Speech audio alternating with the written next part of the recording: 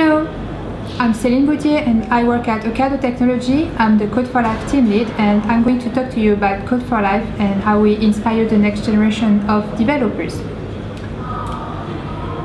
So you might wonder, wait, Ocado Technology, Ocado, is that the online supermarket?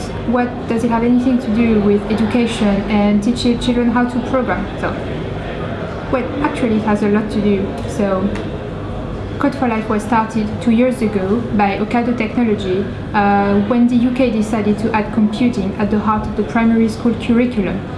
Education is actually one of the core values of Ocado. The Ocado way, the values are education, entrepreneurship, environment and eating well. So education is like really important. We also have a foundation, the Ocado Foundation, which is part of our corporate responsibility. And really a group of volunteers decided 2 years ago to just start on a project, on a mission, a non-profit initiative to create free games that are now open source, so free and open source games, to help all students learn computing. So this is a mostly volunteer-based project, but we also have a small full-time team, including a software intern and a UX expert and designer. So it's a really cool team. We work in Hatfield, but also in Poland, and since we are on GitHub, we are also always looking for new volunteers to join the project from everywhere in the world. So why is it important to teach computing to children?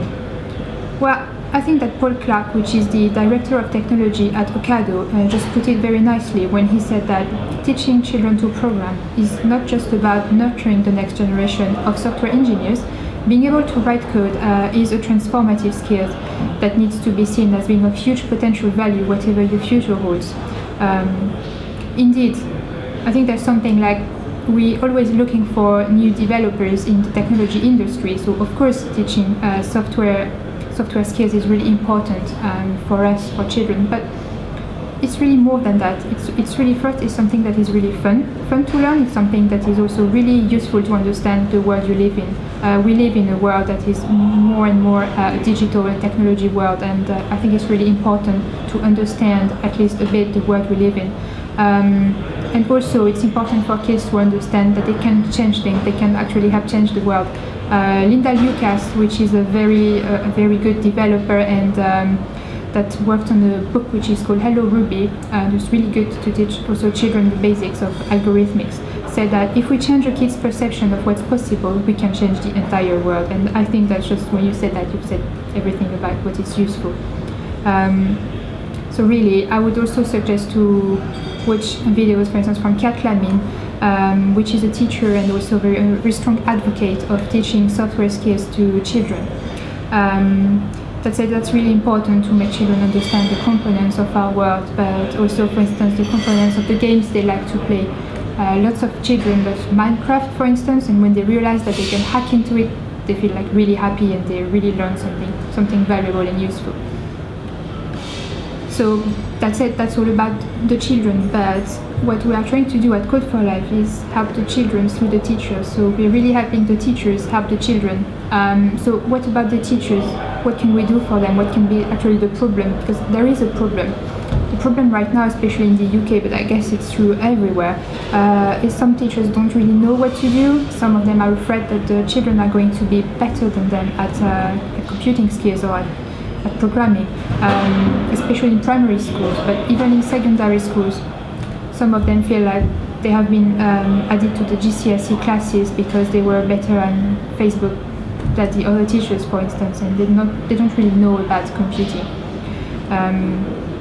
So sometimes they just feel like they don't know what to do, they're a bit afraid. But also there's a lot of administrative things going on, a lot of paperwork, they don't have time, they don't have energy. And there's a lot of resources that are available, but there are a lot. Like if you type coding resources for teachers on Google, you find about 25 million results. Some of them are free but not really good, some of them are really expensive, they just don't really know what to do.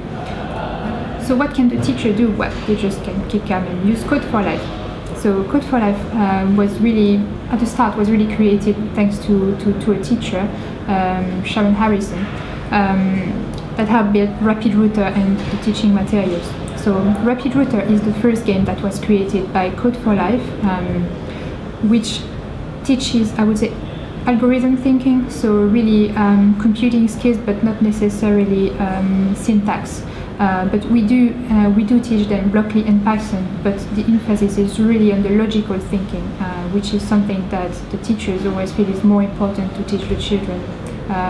So it's really more useful for the children, and it's less difficult for teachers to teach us syntax, but more difficult to teach them the logical thinking aspect.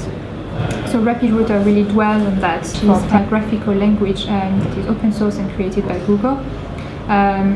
So at first they will just use, for instance, move forward, turn left, turn right, but later on there are more complicated levels where the road looks like really huge and they have to copy-paste move forward, turn left, etc. 100 times. And that's when they really feel the need for repeat statements, for loops. For instance, it's quite introduced quite naturally, I would say, in the game. So then they can say like repeat 10 times, move forward, and they don't have to copy-paste it 10 times, it's done. So it's really a way for the children to learn progressively all those concepts.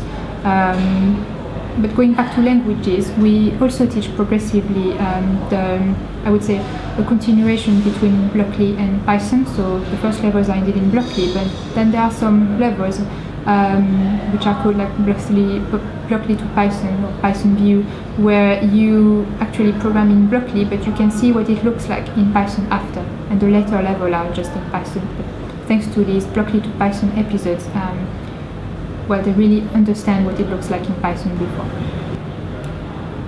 So this game, Rapid Router, is really for primary school children, but the whole website around it, what we call the portal, is actually also very useful for the teachers themselves, because they have a dashboard, they can enter their classes, they can register the students, etc. So it's very important that we make the website as user-friendly as possible for our teachers. So that's why, for instance, right now we have a redesign that is ongoing, that should be ready quite soon. James, which is our user expert, has been doing a lot of interesting user research to help us redesign things. For instance, he created some personas from the user research that he's done, from the user interviews, that are really helpful, because personas, it's a very useful concept where you personify your archetype of users. You give them actually personality, an age, a picture, even like tastes. And then you define what is their usual scenario, how they use your website, what they want from that, what are their problems with using it, etc. So, for instance, he realized that we've got 3 main types of teachers. The teachers that doesn't have time for anything, that is quite good, but doesn't have time at all. The teacher which is a newbie, that doesn't know anything about computing, but that is really motivated. And also the teacher that is actually more experienced, a bit better at technical things, but is really trying to find other ways to teach computing. So Code for Life might be, for instance, on top of something else. So that's really nice. And we did have a very interesting quotes from our teachers. For instance, one of them said, "We like Code for Life because we don't have to teach." That's from the teacher. So that was really nice. So from that, we actually reworked a bit, for instance, the teaching resources page, and we have the whole redesign in progress. But the teaching resources are really good, because I think that Code for Life really stands out, and Rapid Router really stands out thanks to the teaching resources that really helps the teacher create exercises and class plans. They don't really have to think, they just have to really apply the exercises and the levels without spending lots of time to create them. But of course they can spend time to understand what it means, the solutions, etc. But that is just normal teaching. Usually they just don't really have to think too much if they want to create exercises thanks to Rapid Router. So we do provide lots of PDFs that are really useful with lessons plans, with solutions. We also have a plugged activity for instance, the 5-year-old that can't read. So that's really nice. So now if we go back to the code that the children can write in the game, so you can see on the left, it's a screenshot from the Python code that children can write in the Python levels of Rapid Router. So it's Python, right? But if you look on the right, then you can see a screenshot of our code base of our game in GitHub. which is also Python, but you can see that it uses like Django framework, it creates classes, so it's really fully object-oriented, just imports things that you might not necessarily understand if you don't Google what it does, for instance. So how actually do you bridge the gap from the simple enough code that makes the van move and actually being able to program a game?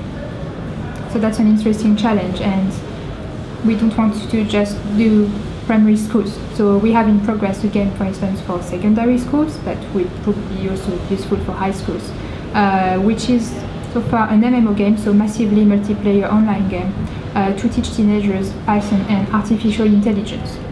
So the code name so far is IMO, but it's probably going to change. You have a screenshot on the slide here that shows you what it looks like now, but we are working right now on a theme and a design, and it's going to be amazing. And it's using amazing technology, so we're using containers technology with Kubernetes, for instance. It's a really cool project to be involved in, and hopefully the teenagers are going to like it, and the teachers too. So more user research to come. We are also working on an iOS app for Rapid Router, so a native app for our first game, but we're using C# and Unity, so really interesting if you want to get involved too. We're also on GitHub. The redesign of the portal. Something else that we're working on and that we might need help on is the translations, because Rapid Router is actually used in a lot of different countries, so each week we are amazed of the number of countries that uses it.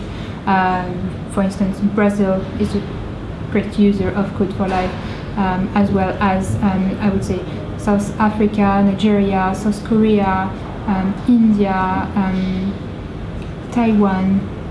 So it's quite a lot, but we need, for instance, Code for Life to be translated in Brazilian Portuguese. Our Polish volunteer already have a lot of amazing work and localizing the website and translating it in Polish. But yes, that's still ongoing, and if you want to help Code for Life reach the world, that would be really amazing. And we're always looking to teach more levels and more skills.